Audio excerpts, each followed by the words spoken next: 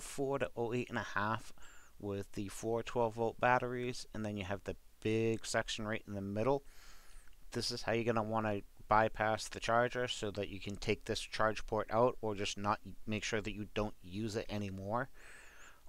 If you follow this thin black gray wire, it's going to come here. You want to unplug that, just disconnect that.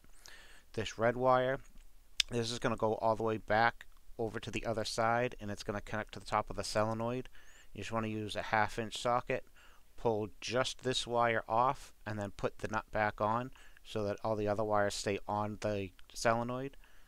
This this black wire right here, is going to come through this connector. You can disconnect that, but normally it would go to right here, and then this would go right here. This goes over to the B- terminal on the controller. So what we want to do is we want to cut here and here, and then on this wire that goes to the B- side of the controller, you can either cap it off, or you can cut it down closer next to the terminal and then just tape it off or cap it off there.